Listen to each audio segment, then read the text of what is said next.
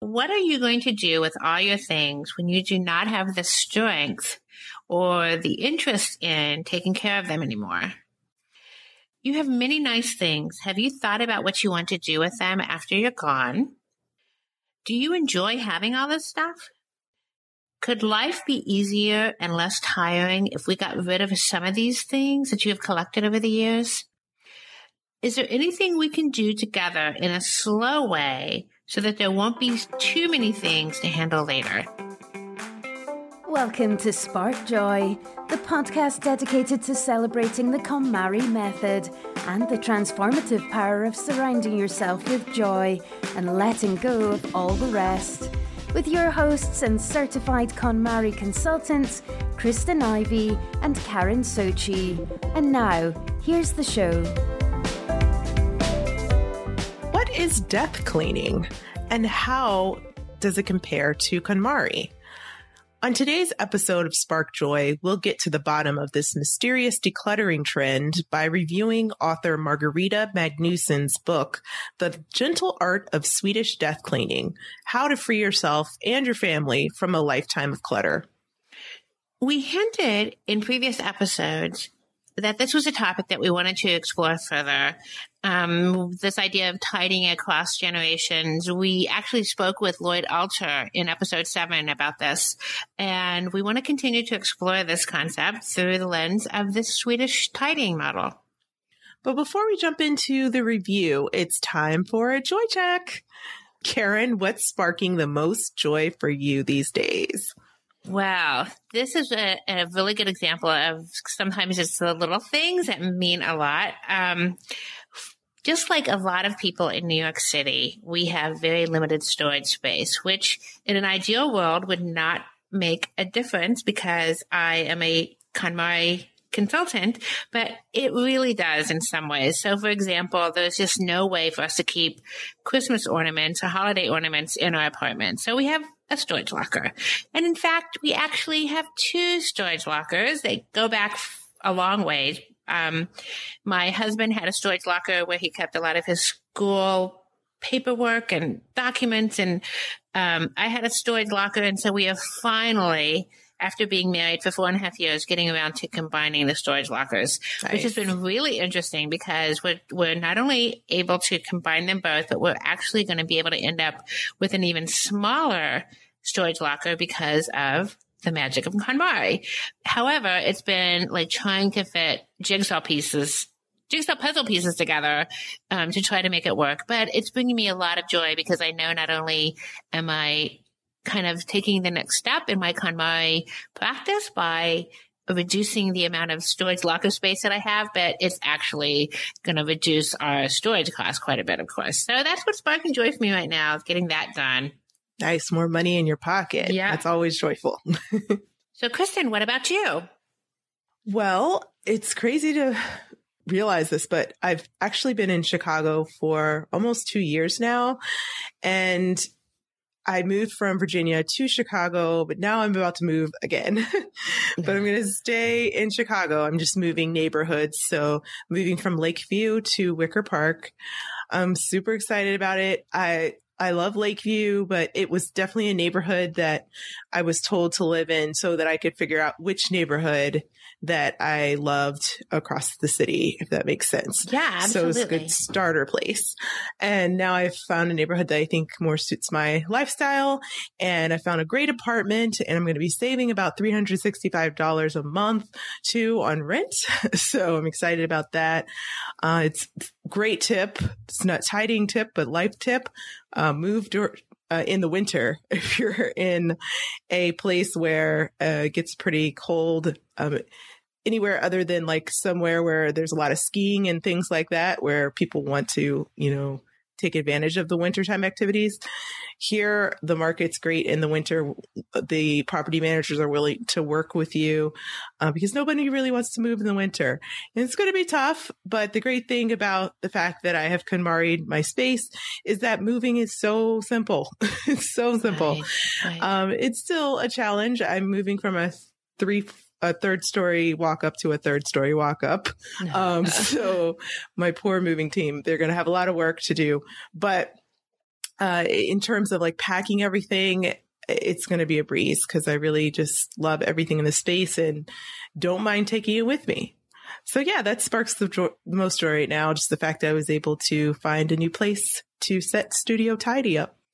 Well, I have to say, moving is never fun, but it's certainly a lot easier when you feel as though the things that you're moving are the things that you actually want to have in your life, which, you know, I think for a lot of people, they can't say that when they make a move. So this is really great. And not only that, but it's so exciting to hear about, you know, what you're doing as far as your finances, because that sounds like one of those things that's like really kind of a challenge right now, but the payoff is incredible. So. Yes, for sure. It's a big focus this year now that I don't have my home to worry about. Right. So, yeah, great.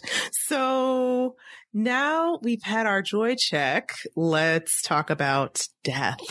Yay! So, yeah, interesting topic today, but one we're not going to avoid. We're going to address it right head on, right? Yeah, that's unfortunately, death is something that none of us can avoid. Yeah. At least at one point. So instead of does it spark joy, today we're going to be focusing more on the question of, will anyone I know be happier if I save this? Mm-hmm. The first line of the book is, the only thing we know for sure is that we will all die one day. Yay, very positive. It gives you a good idea of what's to come, although the book is not as depressing as the title and the topic would suggest. When I first heard the term death cleaning, I have to admit I was a little bit confused and very turned off. I just had so many questions. Was it some form of aggressive cleaning? Does it have something to do with a murder or a crime scene or something? Is it about the afterlife? Or I was just so confused. So I took a minute to understand the term and read further. And essentially, it's just another tool for you to use and keep in your self-development toolbox. And it's all about focusing on removing unnecessary things and making your home nice and orderly when you think the time is coming closer for you to leave the planet. So you'll have to excuse my Swedish, but in Sweden, this concept is called Dostadning, which is a hybrid of the word for death and cleaning. And that basically means that death cleaning is all about going through all of your belongings and trying to decide how to get rid of things before someone else is forced to do it for you after you're gone. By death cleaning, when you're still healthy, decisions will be made with more thoughtfulness is kind of the general idea.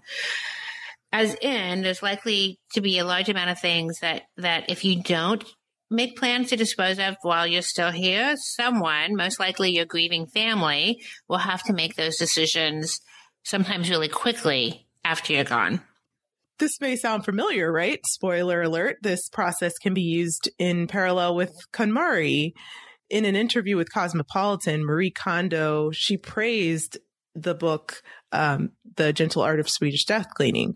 She said, regardless of the motivation behind it, I think that tidying is an inherently valuable act. Reflecting on your life and re-examining what you value in life is an important process, no matter how old you are and where you are in life. So before we dive into a review of the book, it's really kind of interesting and important to understand where its author is coming from. Margareta Magnusson, she's Swedish and she's between 80 and 100 years old. The book is not very specific about that, although that seems like a pretty broad range. She's a former fashion and advertising designer with 5 children. She found herself doing a death cleaning process 3 times in her life after the death of her parents and the death of her husband, and then again with her mother-in-law. Following this, she began to take a look at her own belongings and began to downsize from a roomy home with a spacious garden to a 2-bedroom, smaller place with a balcony. She's moved 17 times, so this book is kind of a commentary on that exercise. And it's really aimed at encouraging her generation, folks who are in that age range, to take a look at what they might do at this time in their life as they're preparing for the inevitability of their own passing. So let's lead with Joy here. This is the first time we've done a book review on Spark Joy, so this is exciting. And the book, again, is called The Gentle Art of Swedish Death Cleaning. So what we're going to do is just begin with what we really liked about the book. I would say first, the book jumps right into talking about death, a topic that most of us avoid. And we also avoid it when we're talking across generations as well. Mm-hmm. So Margareta proposes that we should not be afraid to talk about death. And if we are afraid, we should use death cleaning as a way to start that conversation. And here are some of the questions that she has given as examples for people to use when they're having these conversations. Oh, here they are. So what are you going to do with all your things when you do not have the strength or the interest in taking care of them anymore? You have many nice things. Have you thought about what you want to do with them after you're gone? Do you enjoy having all this stuff? Could life be easier and less tiring if we got rid of some of these things that you have collected over the years? Is there anything we can do together in a slow way so that there won't be too many things to handle later? Margaret is all about the tough love, right? She doesn't skip around the point here. Yeah. And she focuses on, really getting people to a point where they're not leaving this task of sorting through items and figuring out what's valuable or what matters to whoever these items are left to, like their loved ones or their spouse or their children. So she has this great quote. She says, "Do not ever imagine that anyone will wish or be able to schedule time off to take care of what you didn't bother to take care of yourself. No matter how much they love you, don't leave this burden on them." And I thought that was really blunt, but interesting to explore. Right. I think that a lot of folks don't realize or don't want to think about until they are in a position where they're managing this process for someone who's passed on, that the reality is that for a lot of us, all of these things that we have acquired and love and care for and, are concerned about in our lives, oftentimes a lot of these things are going to end up in either a big dumpster in our driveway or in trash bags, because they're just not going to be as meaningful to anyone else as they are to us. And so someone's going to have to manage those things. And I think that that's really kind of what the book is trying to talk about, as far as trying to avoid that unpleasantness. She says, another quote that's super, super good is that by talking about these things, and asking these questions and having these conversations, this prevents, quote, a missed opportunity for different generations to know each other better. For sure. And it's not naturally built into our culture to really talk about that. It's kind of Right. like it's not naturally built in to talk about finances. Like there's some kind of wall that we put up where it's viewed as taboo or not appropriate to ask someone what they're going to do after they're gone. So I like that this book head on is addressing the topic and, really bridging that gap. Well, yeah, there's this idea that even if you are the person bringing it up about your own things, like, this is what I would like to have happen, as I'm preparing for, what might happen in the future. And your family is likely to say, "Oh, don't talk like that. Don't say those things." Sure. Then they really just don't even want to hear about it, Mm-hmm. and they mean well. It's not, certainly it comes from a place of love, but it really does kind of prevent people from managing those things before somebody else has to manage it for them. For sure. Yeah.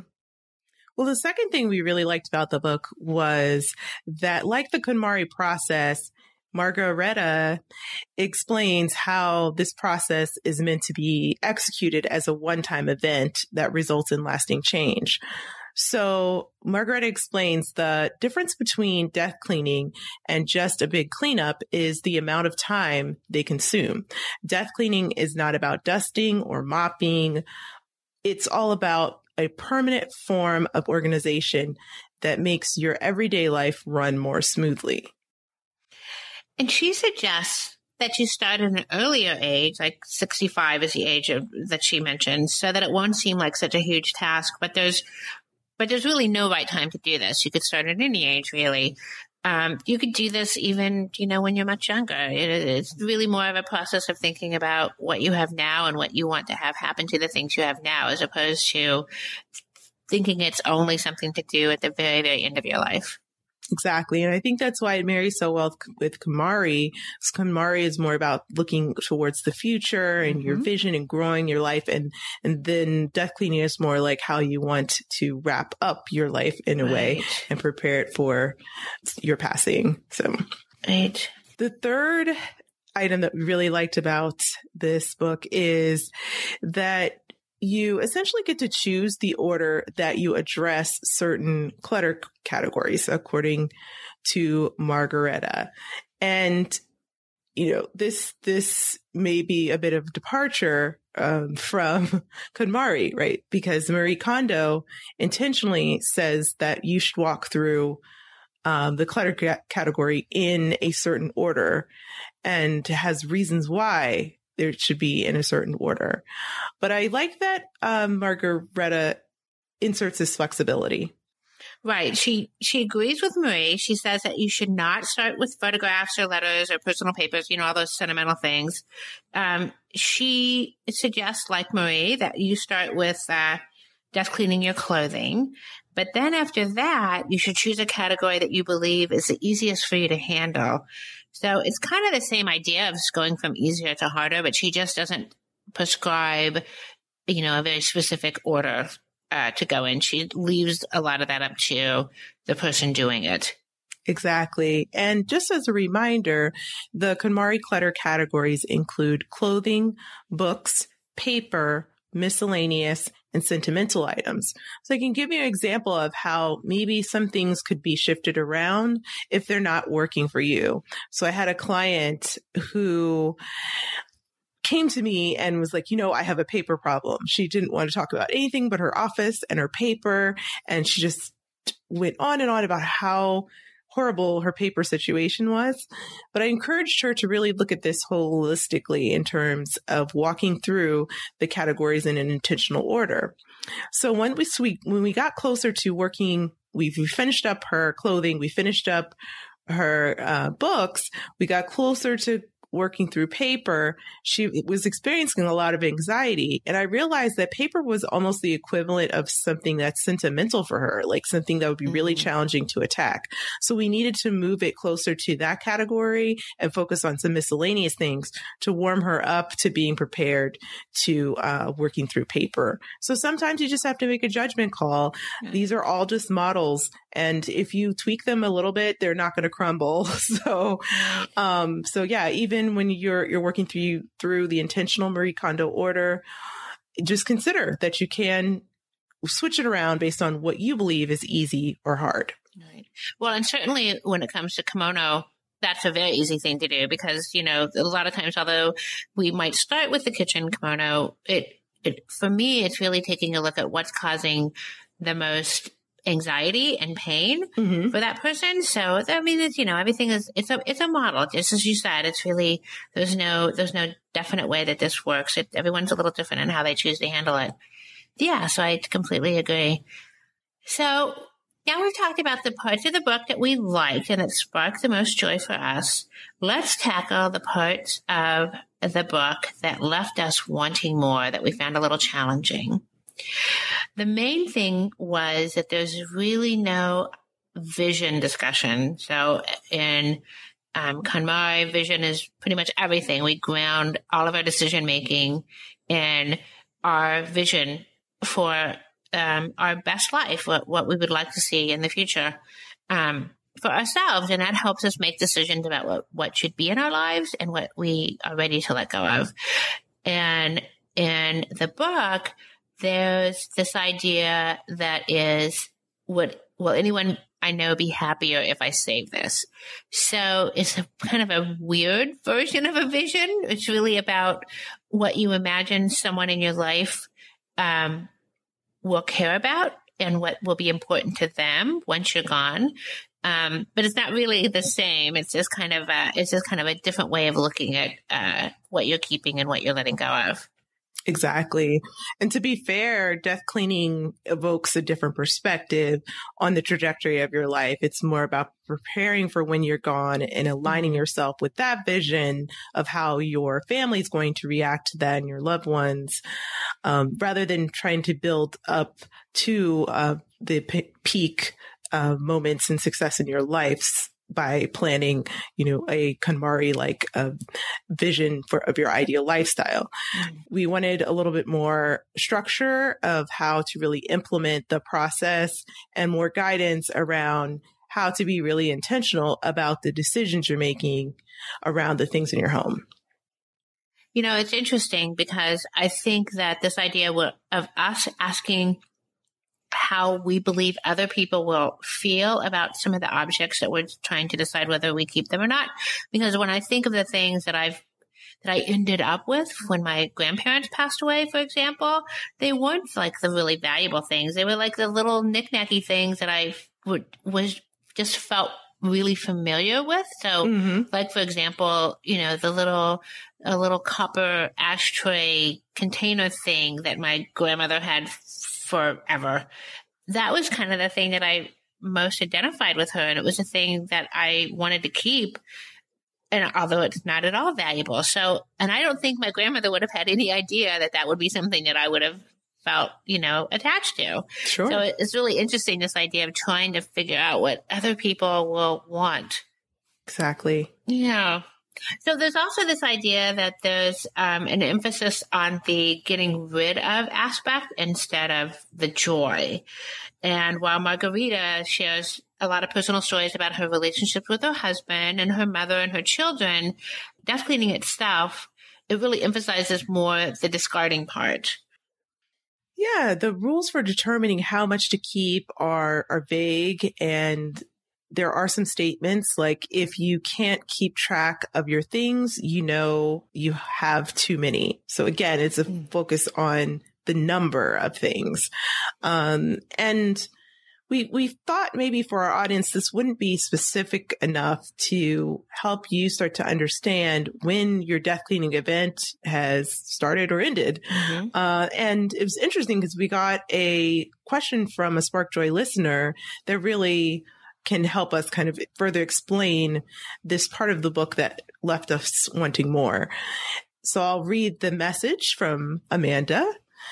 She says, "Hello, my name is Amanda, and currently I've been having a hard time with two tasks, cleaning my room and cleaning the kitchen table. Every time I wash clothes, I dread folding them, so they end up on my bed for weeks, and the kitchen table is packed with mail and clothes I've taken off after work. What can I do to motivate myself to fold clothes and read through mail?" So what do you think about that one, Karin? Wow. So this is a great comment. And I think this is probably something that a lot of people grapple with. It's really the act of upkeep to me. So when Amanda is talking about the clothing and having a large pile of clothing to fold, I think that it's the amount that's probably more overwhelming than the actual act of folding. If probably there were only a few things that needed to be folded, then maybe it wouldn't feel so monumental. Maybe it would actually even be something that you're looking forward to. The same with mail. If you see a pile that's a foot high to sort through, then all of a sudden there's no pleasure in that. There's no joy in that at all. So I think in this case, we're really talking about a quantity of items. I know that sometimes when I don't have time to get the laundry done, I'm waiting until, I'm down to my last pair of socks. And so that's the bad thing, because that means that I'm going to have a lot of clothes to fold, and it is going to feel more like a task. If I am more proactive in taking care of that, or if I'm dealing with a smaller quantity that I'm maintaining a little bit at a time, then the task is not so enormous. So there's this kind of a maintenance thing that's also centered around the quantity. If I only have 4 t-shirts then I'm washing clothes every couple of days, a small load, and folding and putting away a small load, then it's not an overwhelming task. So in some ways this idea that there is some exact amount that you should have is more embedded in what amount will bring you joy in not only owning them, but also taking care of them. Another great example is this idea of having clothes that have to be ironed or dry cleaned. One of the things that I ask myself and I ask clients when they're talking about something that is really beautiful and that they love, but requires a lot of upkeep, are you willing to do the upkeep that is involved in taking care of this? Are you okay with ironing it? For a lot of people, they may love something, but they don't feel that ironing is going to bring them joy. So that is kind of a quantity thing. I don't want a bunch of things that I have to iron because I know that I'm not going to want to take care of them. So in KonMari, there's a little bit more, there's more of a specific idea of what amount is going to spark joy for you. And that's really always gets back to that question. Exactly. And the question in this case would be, what is the vision for your ideal lifestyle and your ideal living environment? And it's all about marrying your life with your possessions and with the boundaries that your home presents you. Right. So if something is off balance there, either you have too many possessions or not enough space in your opinion, or your lifestyle requires you to spend time doing things other than folding, then you have to figure out the balance there. And really, it's important to lean on that because that will help you ground your decisions. So when you start to get overwhelmed by a category, you can go back to really examining what's there and going back, of course, to what the root question is. Does it spark joy? But really breaking that down to like, what types of clothes do I like to keep? What fabrics do I like? Right. What styles do I like? And that becomes your criteria, and anything else that doesn't fit that criteria can go. And then the noise is gone, and you'll only have things that you love and that you'll want to honor and you'll want to fold. So then you can get on top of it there, and also evaluate your time too. Usually when people say the statement, I can't seem to get X done, or this X task is piling up, that just means that maybe you are spending too much time in another place in your life that could be opened up a bit for some time to, focus on these day-to-day tasks, folding, cleaning, tidying, etc. And just one more thing. I think that a lot of times we can make even a task that's not our favorite thing more joyful by making sure the environment and the time that you're doing it are times when you're going to feel more relaxed and more serene about something. So for example, folding clothes, I always listen to music or I listen to a podcast. I'm always trying to bring something like positive into that moment. And I try really hard to not ever fold clothes late at night when I'm tired. If at all possible, I try to do them in the morning or save them for like the early part of the day on a weekend, because I just feel better. There's nothing worse than feeling tired and feeling like you've got to get through something, whether it's folding clothes or washing clothes or anything. It's not good to do it when you're really tired. So maybe that's maybe a combination of taking a look at how many, what tasks are involved in caring for those items, and then what you're doing in your environment to make those tasks a little more pleasurable. Maybe all those things combined are part of the answer there.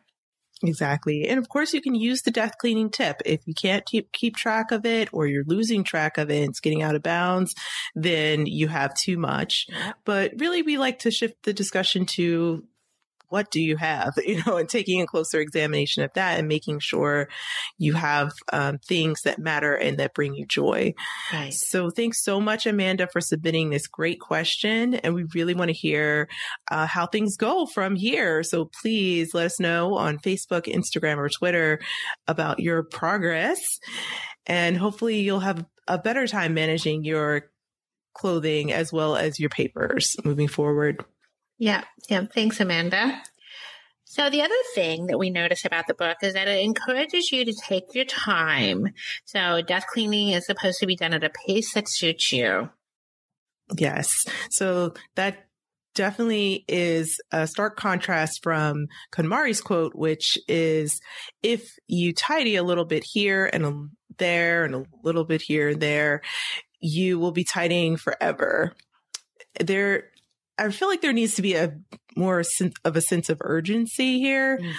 Then you take your time. Of course, you have to do things at your own pace, but sometimes when we do things at a slow pace, they seem to drop down in terms of priority.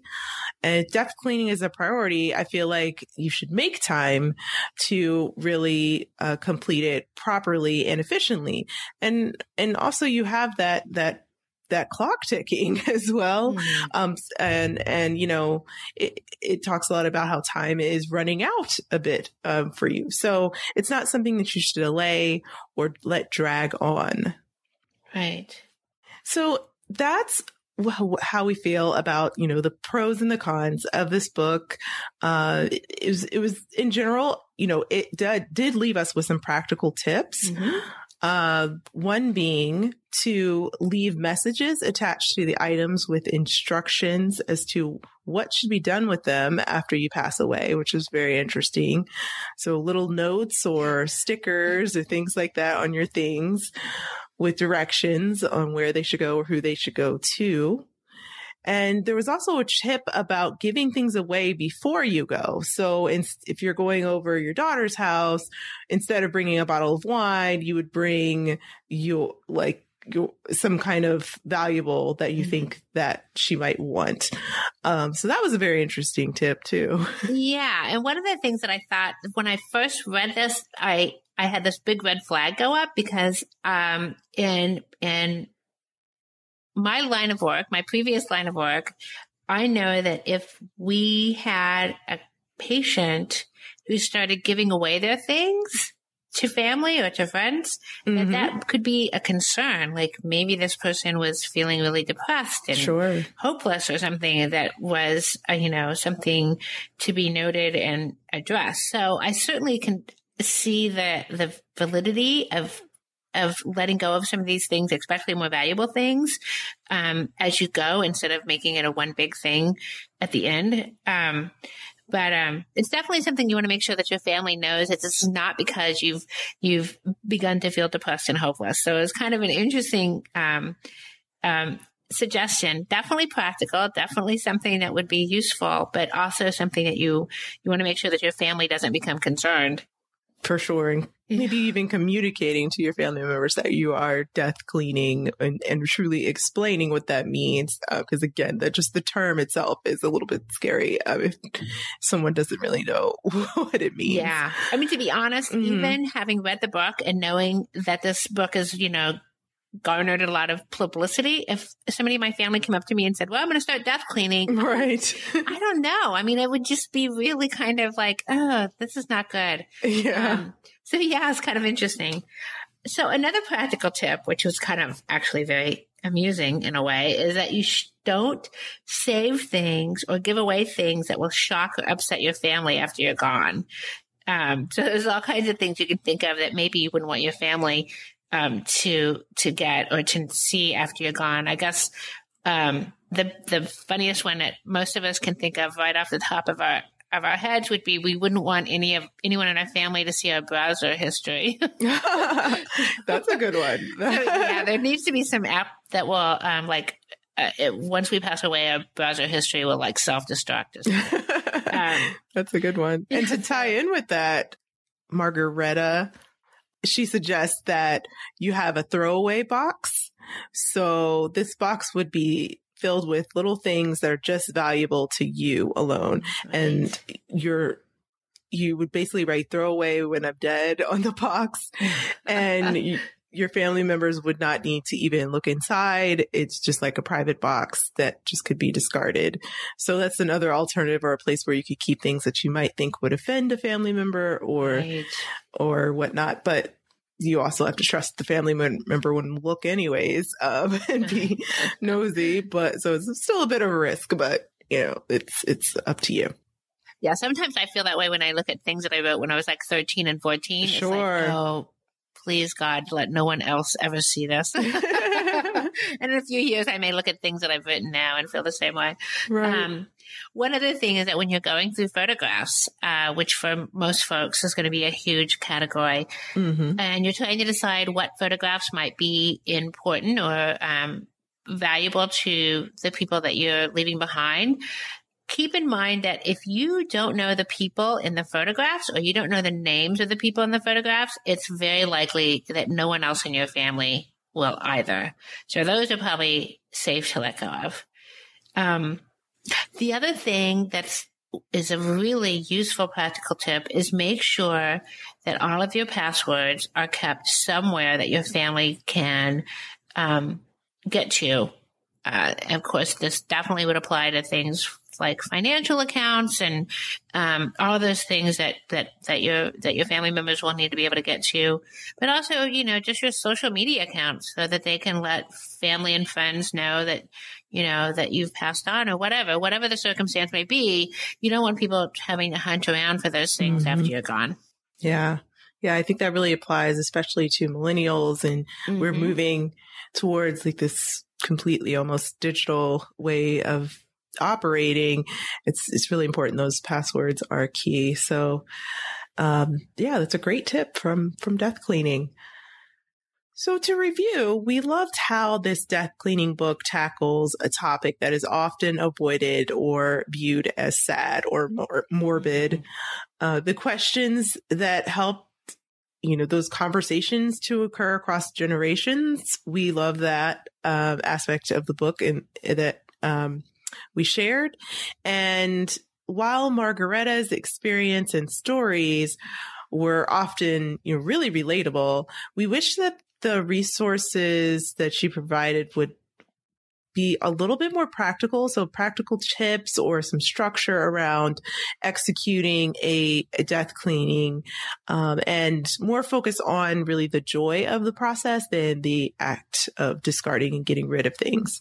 But in general, this book was great, and it sparked discussion that you could now have with your parents, your grandparents, children, grandchildren, and it encourages us all to be really more transparent and to leave this earth in a way that doesn't place any burdens on our loved ones, and of course, sparks joy. So now we want to hear from you. Tell us your burning tidying questions or share stories about how KonMari has impacted your life. You can find us at sparkjoypodcast.com and click Ask Spark Joy to leave a question or comment for a chance to be featured on next week's show. While you're there, sign up to join our Spark Joy podcast community and get notified when each episode airs. You can also join the Spark Joy podcast community on Facebook, Instagram, or Twitter at the handle at Spark Joy Podcast. Thanks for tuning in, and we hope your day sparks joy.